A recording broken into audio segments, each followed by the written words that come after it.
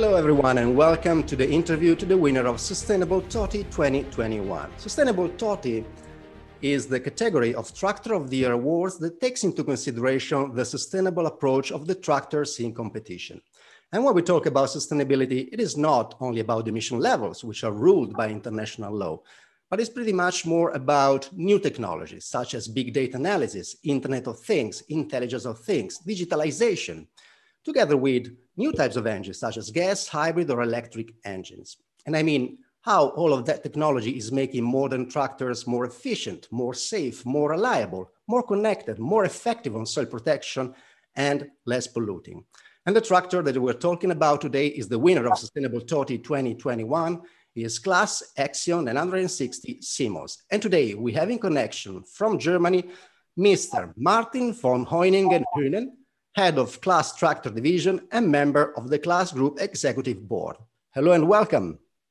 Hello, Mr. Samaretti. Great to be with you. Thank you. Thanks for your time and thanks for being here.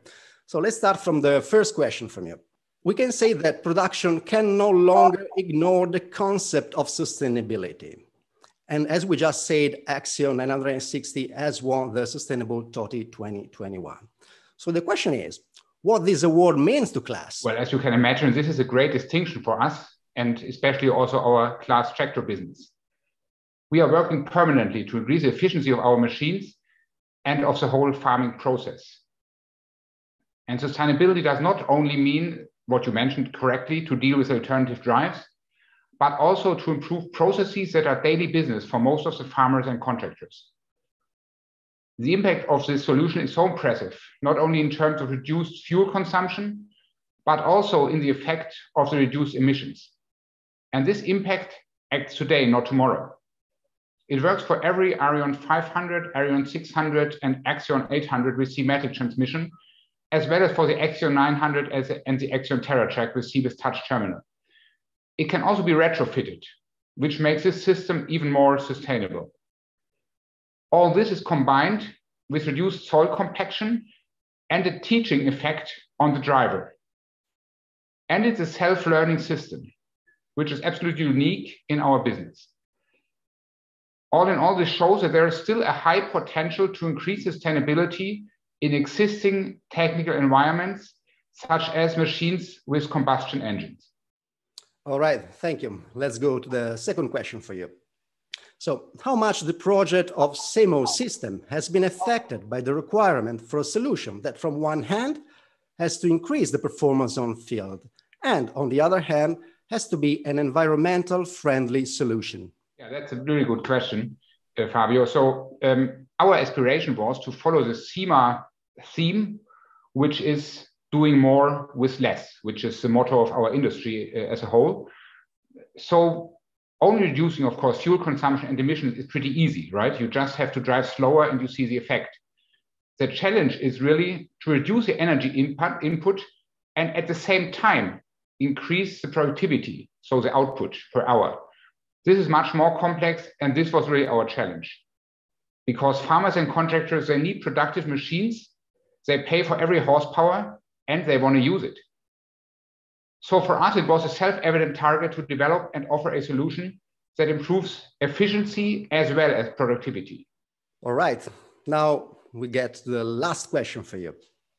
So do you believe that data collection by tractors and agricultural machinery in general terms would have an effect on the traceability of products and therefore, as a result, on their value too? Well, first of all, yes, of course, in general terms, that's the case. However, I think we have to distinguish between different ways of collecting and using the data. So for example, CMOS for tractors collects and evaluates data permanently. In this case, we do not need to store and document them since we are working on a, if you want, small cycle on the machine. So the data is evaluated immediately and leads to an optimized machine setting. So no need to store or document those data. However, in other cases, it can make sense to collect data and use them later. In some cases, it's even necessary. We have therefore to differ between long-term agronomical data, which can be transferred by systems such as Claas Telematics and stored on digital platforms like 365 FarmNet, and short-term, more process-relevant data, such as what we use for CMOS. The data always has a worth and a value for the owner of the machine, but evaluation of the data must be simple and fast, and it should work automatically where it's possible. In addition, for Claas, as a European company with strong roots in Germany and France, it is very important that we respect the European data protection laws. And for that reason, for example, all our data is hosted in Germany. So we think it's important to find a good balance in protecting the data, and then when the customer wants it, providing him the most effort out of this data so that his work gets the most simple possible. And again, CMOS there is a fine example because this is exactly what it does. All right, thank you for this wide explanation. Let me also say that it was my great pleasure meeting you and having this chat with you today, especially in these tough times that we cannot meet personally. Yeah, thank you, Mr. Samaretti. Yeah, it's tough times, I think, for all of us, for our customers, for the industry, for the dealers.